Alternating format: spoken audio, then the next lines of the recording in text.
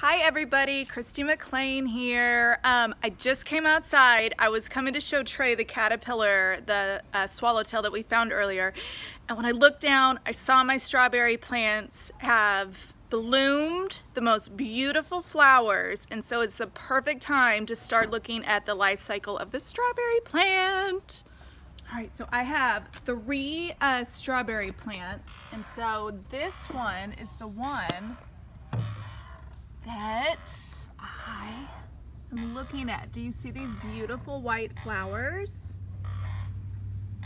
Right, so after you plant the strawberry seeds, you get a seedling, and then the plant keeps growing and growing. You have your stems and your leaves, and then eventually you will have these flowers bloom, and from these flowers you are going to get strawberries.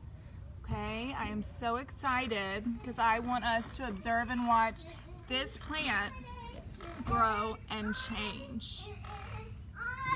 I can show you our other one over here. Look at that little baby strawberry. See it? It's still white, still growing. And then I have some that I think I'm actually gonna pick and plant because they're not good to eat anymore. And so we can plant that and see if it will grow into its own strawberry plant. Right? But I am super excited, so I hope you guys will come back and check in and observe with me as we take a look at how long it takes for these to become strawberries.